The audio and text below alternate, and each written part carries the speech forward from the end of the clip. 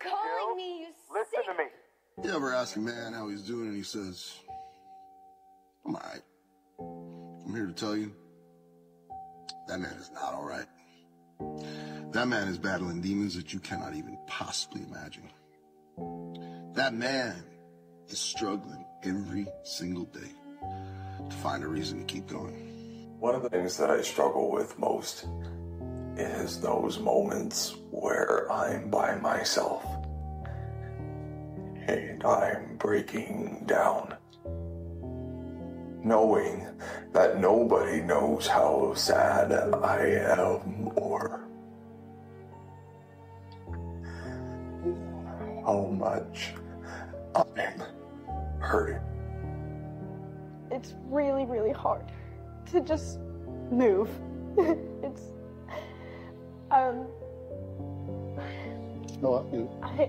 yeah, it's hard to get out of bed. It's hard to even go downstairs to get something to eat. No, I just have loneliness now. Haunting loneliness. Tell me about that. No, I don't want to. Nothing to tell, David. Just kind of lonely. Sometimes you're just lonely? Yeah. And what do you do to help yourself with the loneliness? I don't go to bed. I stay up all night. And that makes you feel awful too, so. Everybody's tired all the time, right?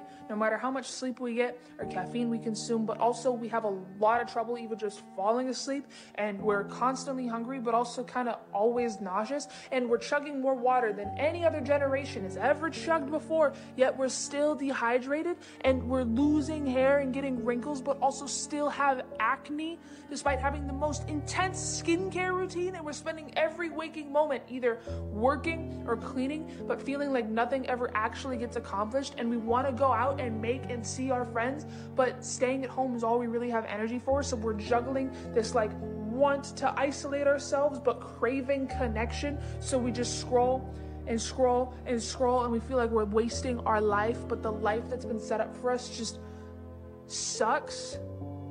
And you think that it's burnout, but you know, since 2020, our body hasn't even really known what reality feels like anymore. How are you? I'm okay.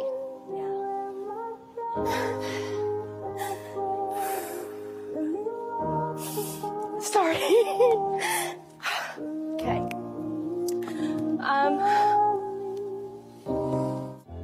So why even bother to say it? But you know what? I feel you, brother. Because, I'm alright too.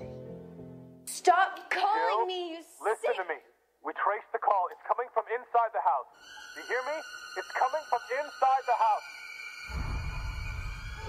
You need to get out of there right now. You?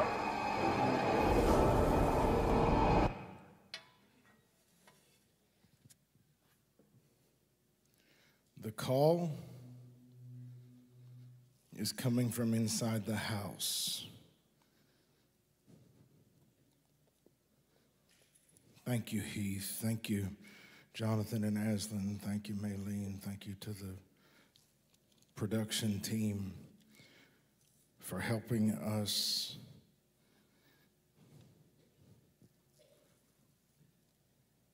with that.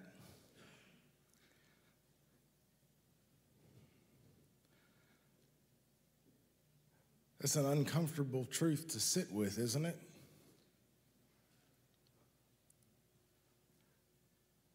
The call is coming from inside the house.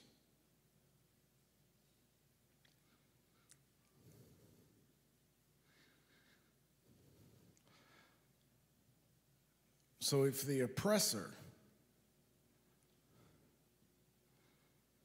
never just offers the freedom,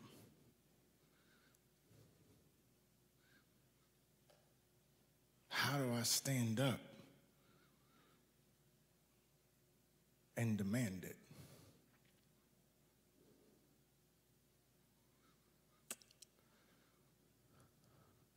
Emancipate yourselves from mental slavery.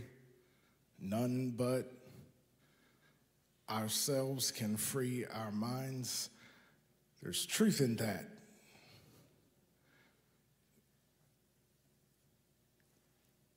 It walks a line. None but ourselves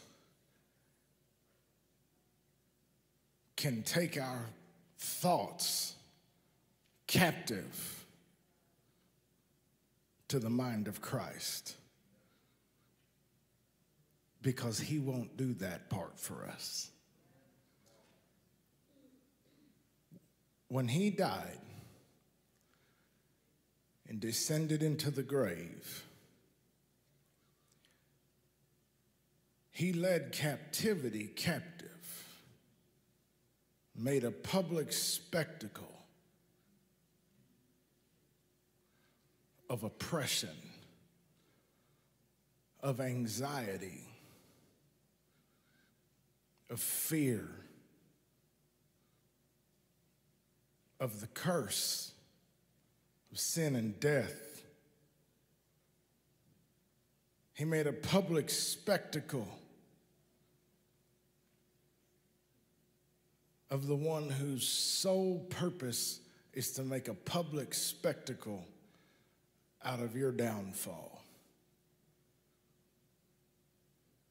He ate, and he left no crumbs.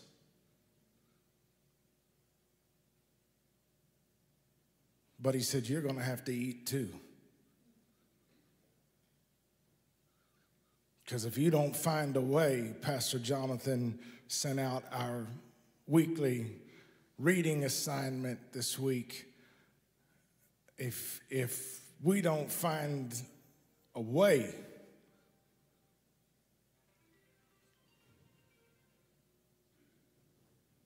to take it in, to take him in,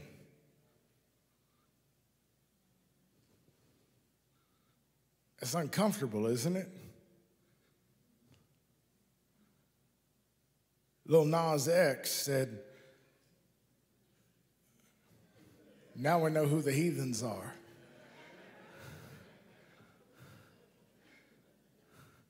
Because some of these holy people just looked at me like, what? Is that a message in tongues? But the gigglers, we'll pray for you. Don't ask me how I know. Lil Nas X said, I'm coming into my Christian era. I didn't need to see him dress up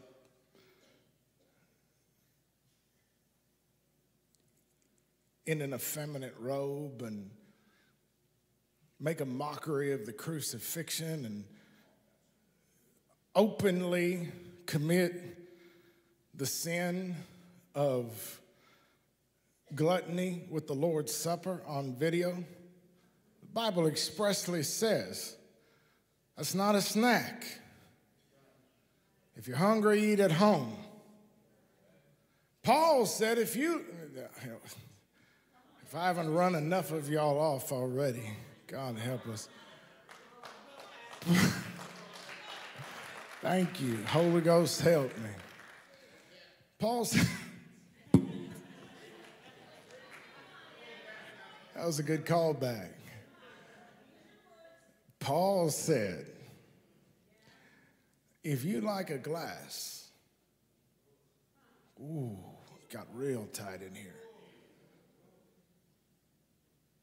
Listen, he wasn't endorsing that. He just said, do that mess at home. Because that's not what this is. This is not about the desires of the flesh. I'm going to tell you something that ought to scare you. Because the old school preachers, and nobody knows it better than this house, the old school preachers say, you sipping saints are going to bust hell wide open. The old school preachers would say, if you have a glass, right, you might as well have a cask. I'm going to say something that ought to scare you worse than that. Only you know whether you're fulfilling the lusts of the flesh or exercising your Christian liberty. That's the truth. You and God, you know. I can tell you what I discern. I can tell you what I see, but you know.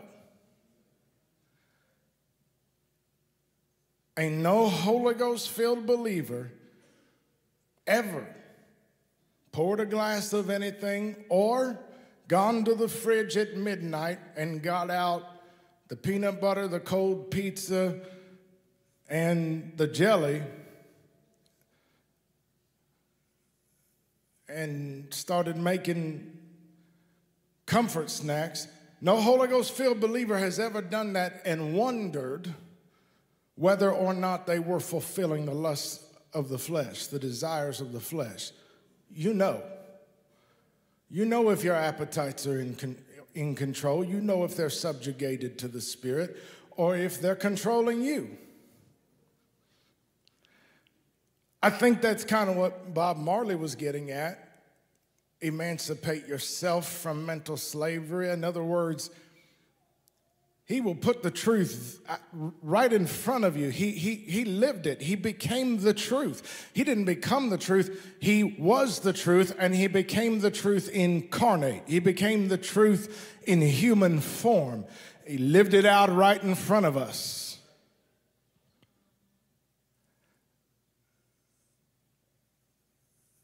But the truth is, only the truth can make you free. Jesus said, you shall know the truth, and the truth shall make you free. So here's what disturbed me. Lil Nas X didn't disturb me. I'm praying for Lil Nas X. Lil Nas X was raised in church, but when I hear him talk, it breaks my heart because I know he never really got it. He said something in his defense video about that mess, that blasphemous mess that he did. And he said something about, I thought my little joke about communion would just be the lighthearted part that would pull everybody together. And then he said something that revealed the fact that he didn't even understand what was offensive about him standing there in a dress, drinking up all the wine and eating all the crackers while his godless music played behind him, his beat. He said, I wasn't trying to act like a cannibal or something like that. He said, I know it's supposed to be something about the blood and the bones of Jesus or something. That poor kid was raised in church. I'm not saying anything about his mama, his daddy, his youth pastor, I don't know. I don't know who didn't see trouble coming, or if they saw trouble coming, who didn't raise the alarm. Lil Nas X had a decision to make, and at this moment, he has decided, if you don't know who he is, don't worry about it. You know what I'm talking about. He has decided at this time that he wants to spend his inheritance on prodigal living. That doesn't mean that God can't change that decision. That doesn't mean that the Father's not waiting back at the house. That doesn't mean we shouldn't pray for him. Far as I can see, we've got no reason to do anything but pray for him, reach for him, love him. What freaks me out is that somebody could go on Twitter and say, I'm coming into my Christian era to promote their upcoming blasphemous pseudo hymn. Say, I'm coming into my Christian era, and the discernment blogs and influencers and so-called discernment ministries of the church went wild trying to analyze and decide whether this sounds like a sincere, is Lil Nas X really moving toward Jesus? No, he's not moving toward Jesus. He said Christian era. Do you think Jesus is like a side quest? I'm not mad at him. I'm freaked out that the church was trying to figure out whether that was a credible profession of faith. I didn't watch the video when it dropped because I knew what it was. I haven't seen anything but the discussion about it and the little clips. I didn't watch the video because I wasn't trying to figure out if Lil Nas X was coming to Jesus. I'm not saying he won't. I pray he will. What a testimony that will be. But I'm going to say something, Lil Nas X, if you ever happen to run across this, because I know you're kind of self-obsessed. I know you probably search up a lot of stuff, and I pray in Jesus' name that the algorithm find this little discussion we're having about what you did. I'm going to say something to you. Somebody should have said to you a long time ago, Lil Nas X, Jesus is not your side quest. Jesus is not a trip on your adventure.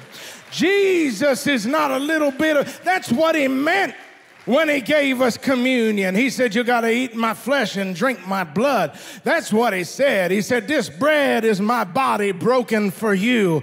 This wine is my blood poured out for you. What he said to us is, you got to take me, all of me or none of me. Either you are all in or you are all out. That's what he was saying. What he was saying is you got to eat it, breathe it, live it, die it, walk it, talk it, be it. You can't do anything else. You are what you eat, and you got to eat me.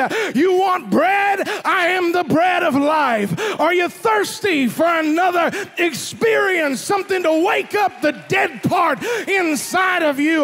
You don't need to try to decalcify your third eye. You need to let the blood of Jesus open up the gate back to Eden in your mind and set you free. Because whom the Son sets free is free indeed, and I'm not mad at you. I love you. And I'm sorry that Christians are having such a hard time saying it. And I wish that our brother Lecrae had not stuttered as much as he did. I'm thankful he's trying to speak to culture, but the Bible says we have to save as many as we can, as though through fire, hating even the garments stained by sin. We can't touch the unclean just because we're trying to snatch it out of the fire. So I have to say it to you without stumbling. Your filthy, perverted lifestyle the games you're playing, you're going to lose. You're going to lose anyway. So you might as well lose it in Jesus and let him make you new.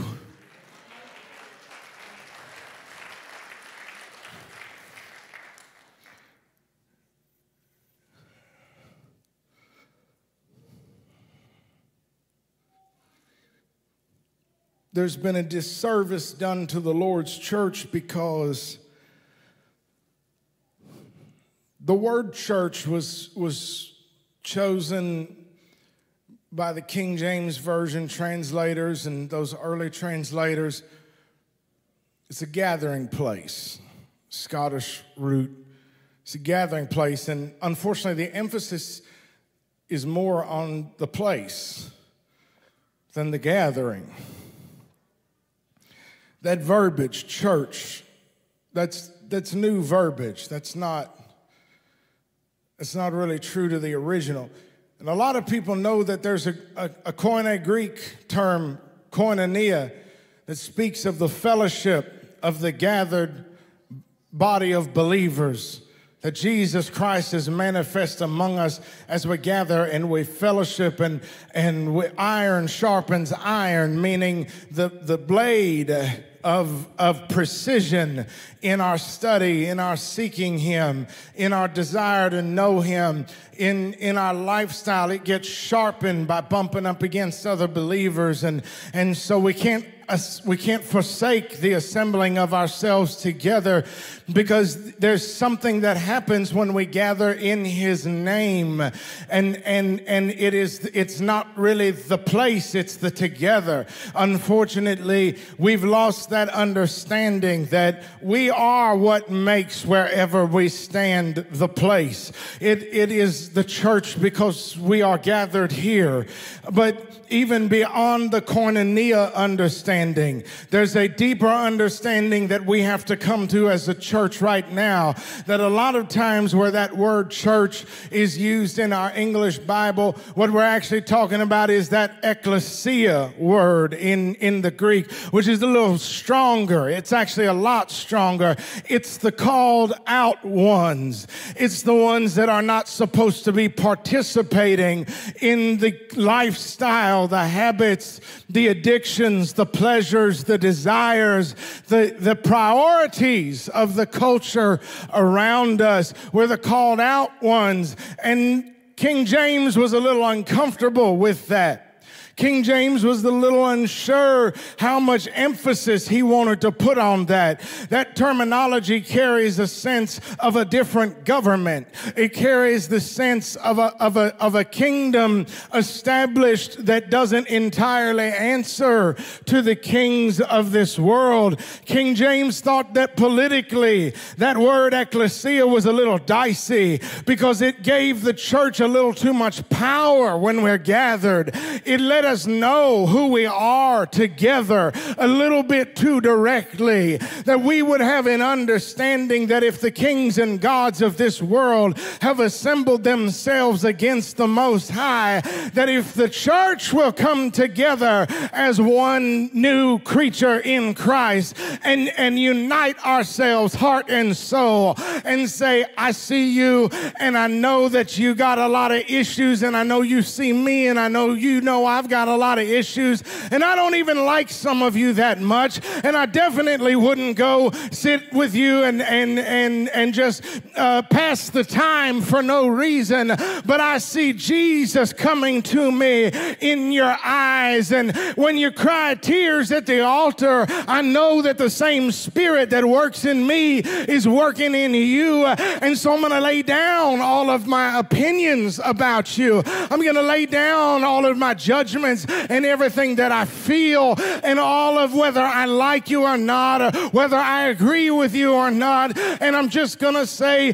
Holy Ghost, make us one. Make us one as Jesus prayed. Let us be one, because I understand that if we will be united in our desires, if our hunger will be united for Him, if our thirst will be united for the rain, the gentle rain of His Spirit, if our hunger and our thirst will come together as one, then everything else will disappear, and suddenly we will have the power among us to make kingdom edicts. You don't hear me right now. To say a word, and that word will be as creative as in the beginning God said, let there be light. In the beginning, well, there's a new beginning happening every time the church gathers, and the king of this world thought it's a little dangerous for them to know that I can make an edict that they can gather and override. They used to say that the sun never set on the British Empire during the height of colonial days. Y'all want to know why a lot of us think about the Roman Empire several times a day? It's because one of these days you're going to wake up and smell the coffee and understand that this is the Roman Empire. You are going to wake up and realize one day that just because a particular system of government fell apart, the princes that ruled, the principalities that were governed by that, they didn't go anywhere.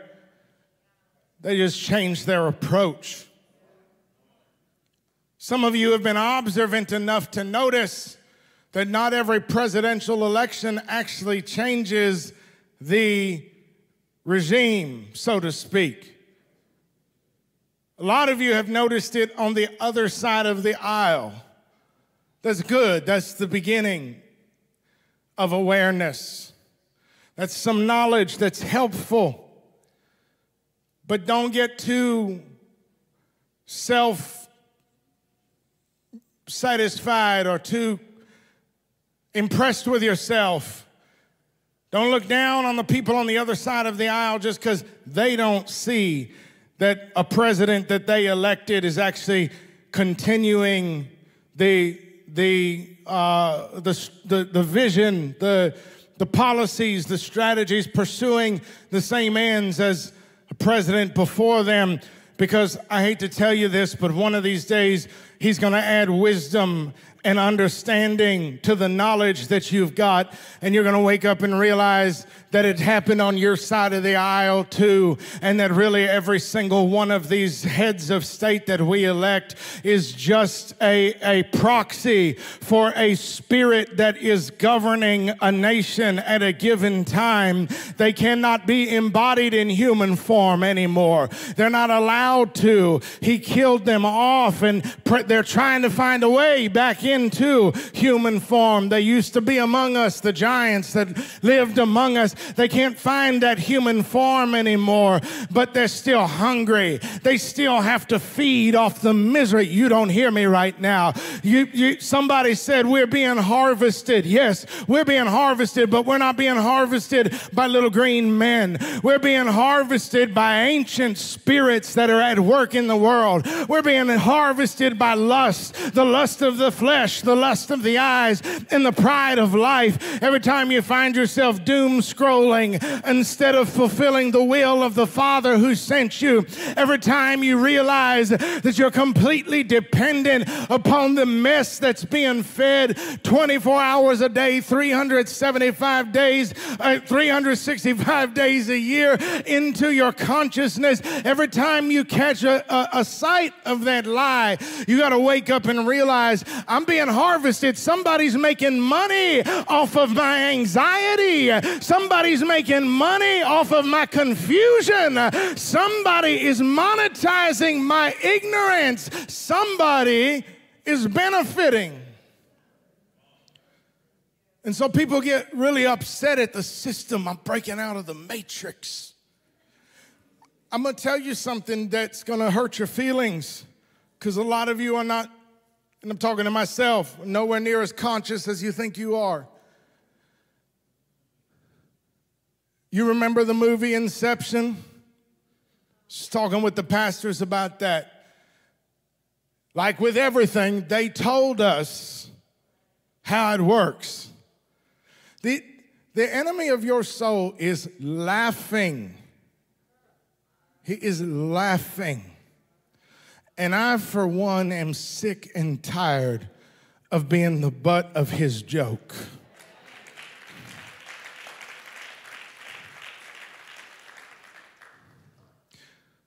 The Bible I read says that he who sits in the heavens laughs.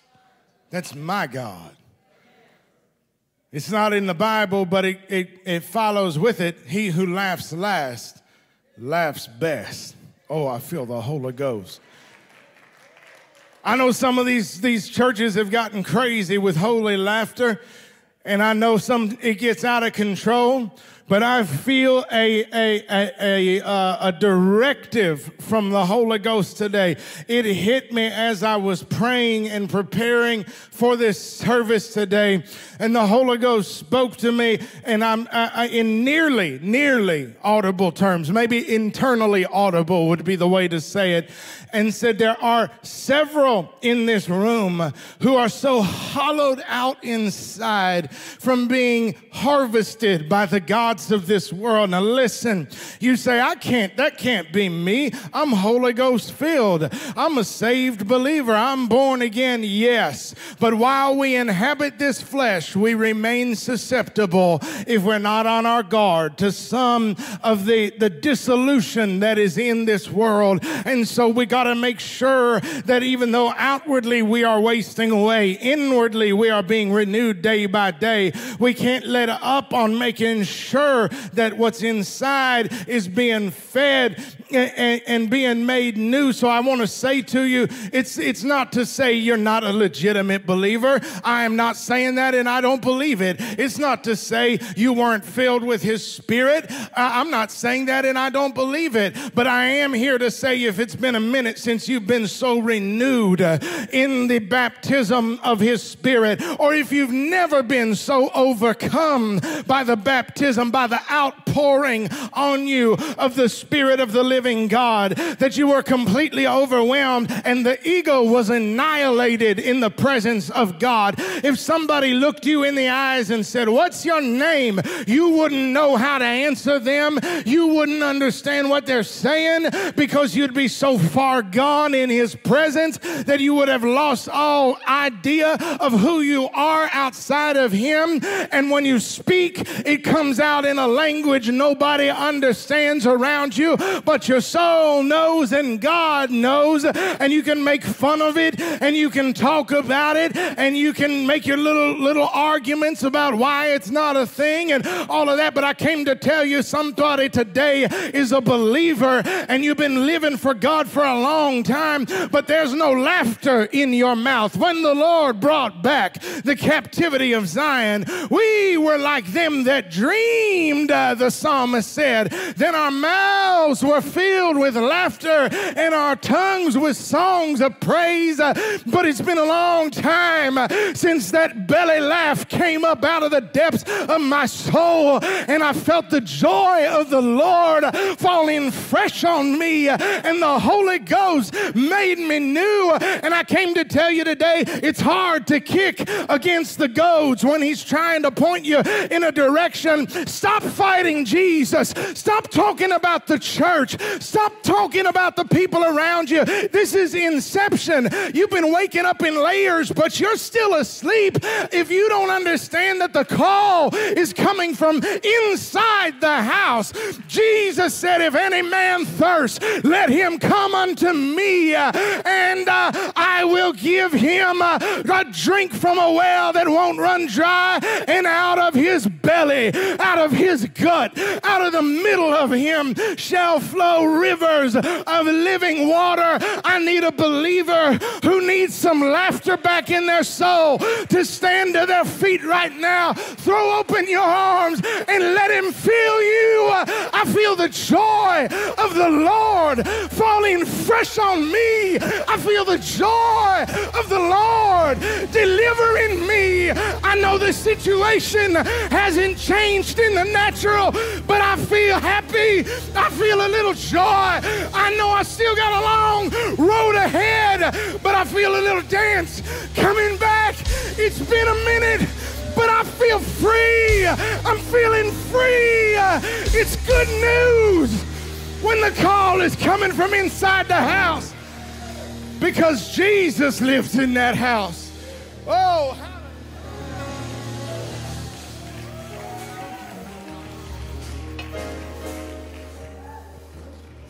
y'all can stay with me like that just for a minute, band. Y'all can stay with me. You can be seated, though, if you want to. Matthew 12,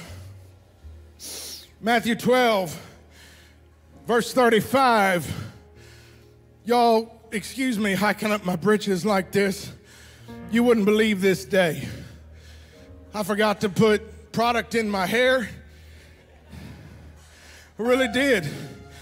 Then I lost enough weight that my pants are falling off, and unfortunately, I don't have a rear bumper.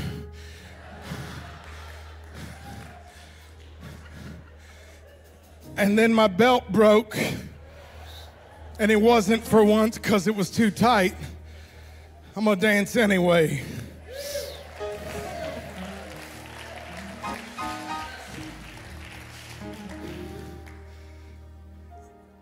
Jesus said, man, there's going to be a lot of false teachers come among you.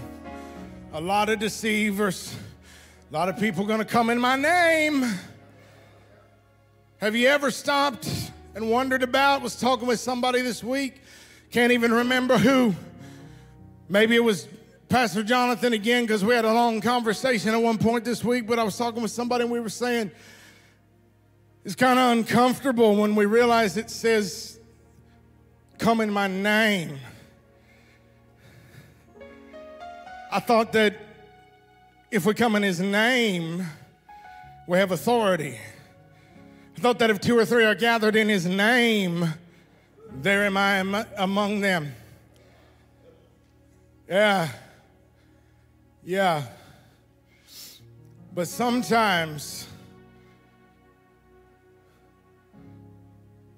I saw a picture in the news this week standing outside the courthouse where they were deciding the fate of the law enforcement involved in that horrific incident in what I guess it's South Texas, that school incident.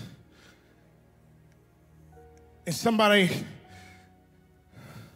it's probably family of somebody, sitting in the back of that room holding up a sign, handwritten, that said, if you didn't do your job, lay down your badge. Sometimes people flash the badge, but they're just hirelings. They're not here about the purpose. It's a dangerous thing to get into law enforcement in a little country town because you say nothing crazy happens here anyway. I get the benefit of standing behind that blue line, shielding myself from a lot going on around me. I get the benefits of the fraternity, but I don't really have to risk what you got to risk to be in that club. I know there's issues. I know there's trouble. I know we need certain reforms and this and that, but you know as well as I do that a lot of people that get into that business in places where you don't get paid enough to live on and you can die any day. A lot of people that get into that line of work, they do it because somewhere down in their soul there's an injustice that they witnessed at some point in their life, and they decided, I can't do anything to change that, but I'm going to spend the rest of my life trying to make sure that nobody ever has to deal with that right there, because somebody's got to be serving and somebody's got to be protecting, and those are the good ones. But then along come the ones that want a little bit of a smoke screen and a little bit of power and a little bit of authority so they can maneuver things the way they want to maneuver them and be a part of taking and be a part of that harvesting of the misery of society to monetize it. And so we say they're on the make. They're on the make in New York and Chicago and LA, and they're on the make and they're on the take. They're made men by some organization and they're on the take from somebody. They're profiteering. There's protection rackets. There's all this going on, and they're flashing the badge. They're coming in the name of NYPD. They're coming in, but really they represent the Gambinos, or really they represent some other authority, some other principality working behind the scenes that makes money off of the more misery, that has a way of monetizing death and destruction. And so they come not but to steal, kill, and destroy, and they walk among us. But then there's another kind, and I think I have the least respect for those ones. I'm not saying I know what happened with the ones in South Texas. We'll let a judge decide about that. But I'm here today to say they exist. The ones exist that go, I could go somewhere where nothing ever happens, and I could make just a comfortable life. They're not trying to get rich off of anybody's misery. They're not trying to profit off of the system. They're the ones, if you read Revelation 18, about the mystery Babylon, they're the ones that stand far off and look at Babylon and say, I hope she recovers from this recession. I hope World War III really doesn't happen because I make a lot of money off of her, and they don't know World War III is a done deal. It's in the books. When we look back on this 20 years from now, if he tarries, they're going to tell what day that World War III started, and it's not in 2024. I know it hasn't kicked totally into gear, but they're going to tell us this thing happened, and from that time on, it was a done deal. But I came to tell you, people don't understand what they're profiting off of. People don't understand what they're hiding behind is a system that exists to create misery and destruction and oppression. But a lot of people like to stand in the comfort zone far enough away from the action that they don't have to acknowledge what it actually is, but just close enough that they can ride the coattails of it. And so you get people like law enforcement officers that don't want to have anything to do with anything that might actually cost them something. The Bible calls them hirelings. Now listen, church, you can talk a lot of mess about me if you want to. If you want to pick me apart, you can pick me apart, and there's a lot you can find to say about me. But I'm going to tell you a couple things you can't say about me. One thing you cannot say about me is that I have ever gotten in this pulpit and delivered to you my soul, and for one moment been hiding gross sin, living like the devil and talking like an angel of light. I will not represent a gospel I am not adhering to. I will not preach a cross I am not dying on. I will not preach a resurrection I am not a partaker in. And so I have never got behind this sacred desk, God help me, with open, unrepentant sin in my life. But you can pick a lot of the rest of it apart. He doesn't see himself. He doesn't know how he's coming across. He talks about one thing, but clearly he's got other issues. He's not totally where he should be. Okay, but I'll tell you another thing you can't say about me. You can't say I'm a hireling. You can't say that I'm here because I'm getting something off of it. You can't say that. You can't say I saw an opportunity and swooped in. You can't say that. You can't say that I came because I wanted to be a senior pastor. I was already a senior pastor. We had more that was ours then than we do now. I came about the blood of Jesus. I came about the flock. I came about the kingdom. I came about the lost in this city. I came about the message of repentance from sin and dead works and faith toward God and of baptism in water in the name of the Lord Jesus Christ and the resurrection in filling of the Holy Ghost to do more than just shabba-ba-ba all over the stage, but to represent the King and his kingdom in this world.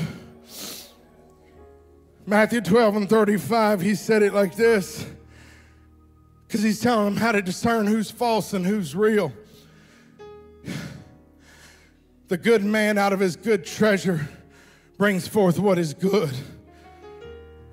I go back to verse 33 and read it here. Either make the tree good and its fruit good, or make the tree bad and its fruit bad. I'm done, so you can sit, stand, lie, whatever you want to do. They were saying he was doing great things, but he was doing them for the wrong reasons and by the wrong power. He said, you can't have it both ways. You can't pick an apple from a tree and accuse it of being a plum.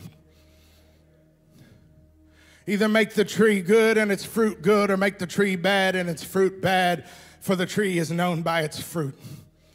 And then he called them a brood of snakes. You brood of vipers, how can you, being evil, speak what is good? For the mouth speaks out of that which fills the heart. The good man brings out of his good treasure what is good, and the evil man brings out of his evil treasure what is evil. But I tell you that every careless word that people speak, they shall give an accounting for it in the day of judgment. For by your words you will be justified, and by your words you will be condemned. Oh, I feel the Holy Ghost. What are you saying, Pastor? Just a minute, you had us shouting about the joy of the Lord. Now that sounds a little threatening. The joy of the Lord does not exist without the fear of God. But the fear of God does not produce the kind of anxiety and mistrust and oppression and hate that the fear of man produces. Oh, I feel it, I feel it, I feel it. The fear of man is what's behind the mess that we see in religion. It's preachers that won't preach the whole counsel of God because they're afraid of the face of the people. Let me tell you something, preacher, press on. Press on.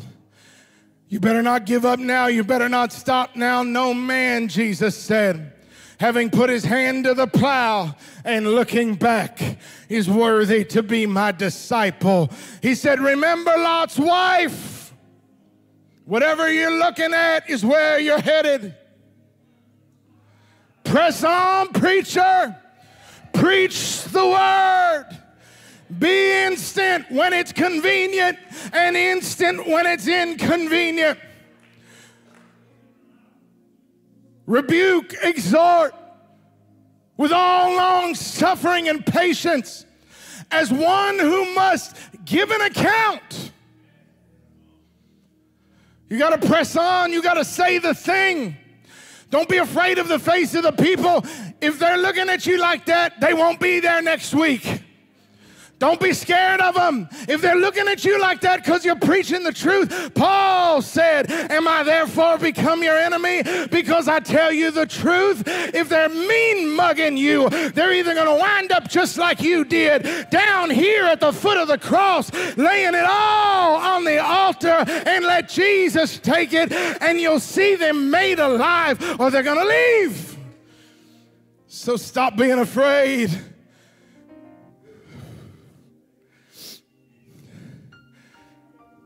The joy of the Lord is my strength. Where's my joy gone? There are people in this room right now. You're listening to me. I know who you are, some of you. I can see you. I can see the deadness in your eyes. I can see the lack of ability to connect to anything anymore. I can see that you don't even care about the things that used to discourage you. Some of you are here at this church this morning, not because you're trying to be faithful and not because you even are believing God for a miracle anymore. Some of you are here at this church because you just don't care anymore. You gave up believing that God would do anything. You gave up believing that you could do anything. You gave up believing anything could change. But somehow there's a habit built up in you that you just keep coming back and you keep coming back. Well, I've got good news for you. That means the Lord knows them that are His. That's Him that keeps drawing you back. I know you don't feel Him anymore, but you can see Him in the fact that you're here, in the fact that you made it. The fruit is good because the root is good, but I can see in your eyes the deadness that you don't even know how to want it anymore. Well, came to tell you something today. My job is to prophesy to the dead bones. My job is to prophesy as I have been commanded. My job is to cry aloud and spare not, but it's Him that breathes on you. It's him that will make you alive. Some of you have left and you get on and you watch our feed because you're still curious about it, but you don't even know exactly why you left. Just over time, a feeling of discontentment and offense built up inside of you. And you left and you're not even sure why you left. And you sure haven't found anything where you've gone, but you keep getting on the feed and just peeking in and you're not really sure why. And I came to tell you today that it's not really an unusual experience to just kind of go dead inside for a minute. But if the Son has breathed on you, ain't no devil in hell can choke that breath of life out of you. You're going to have to give up your eternity if you want to lose it. I came to tell you, press on, discouraged one. Press on, weary one. Press on, embittered one. Keep reaching for the cross. Keep running toward Calvary. Keep clawing your way along the blood-streaked path. You don't give up on him. He's not giving up on you. And there's something inside of you that hasn't come out in a long time. What time is it? 1:10. You could come down here inside of 20 minutes. You could not only be refilled, restored, or if you've never felt what I'm talking about, be filled for the first time. You could have the most world-altering encounter with the one, the I am, the beginning and the end.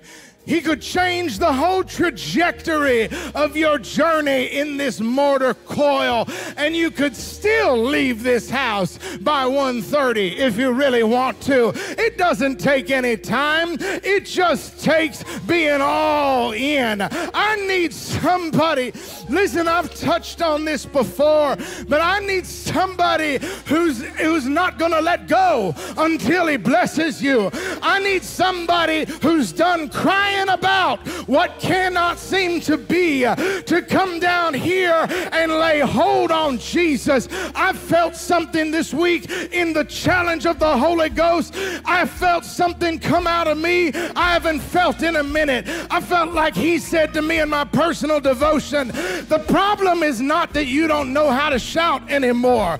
The problem is not that you don't know how to get excited anymore. The problem is what excites you.